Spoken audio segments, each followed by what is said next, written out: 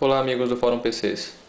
Vejam uma rápida demonstração do WDTV Live Hub em conjunto com o aplicativo para dispositivos Android.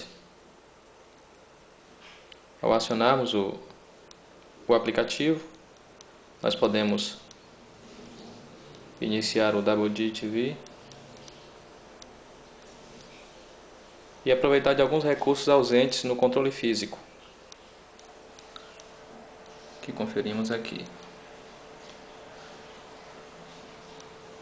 Um dos diferenciais do aplicativo é o controle de volume,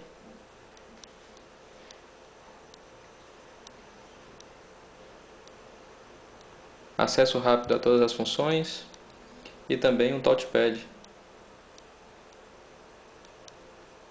como controle para acionar alguns recursos.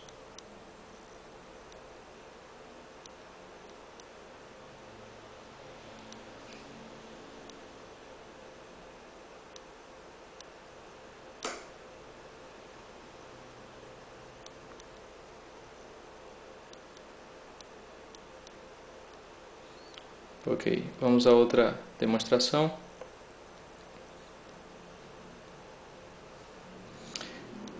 Nós podemos fazer o controle pelo menu ou podemos ir direto aos serviços.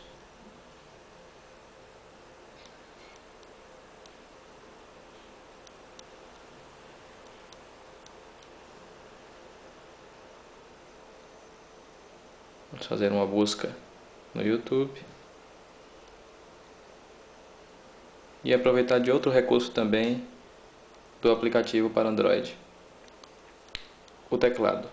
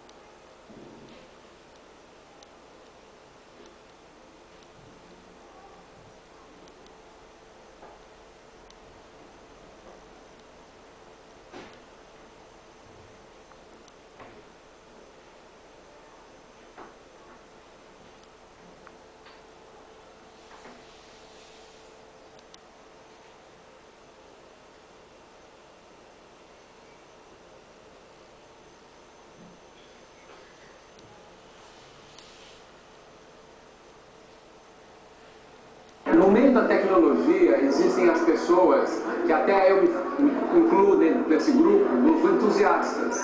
Mas a visão do futuro dos entusiastas não é a que eu compartilho, porque a tecnologia ela não pode ser um fim em si mesmo.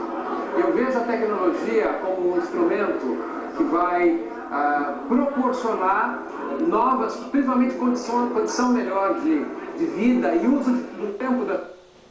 Aqui podemos ver o controle de volume em ação. Se engrandecer intelectualmente, e eu acredito que sem a tecnologia você não vai conseguir ter o tempo livre.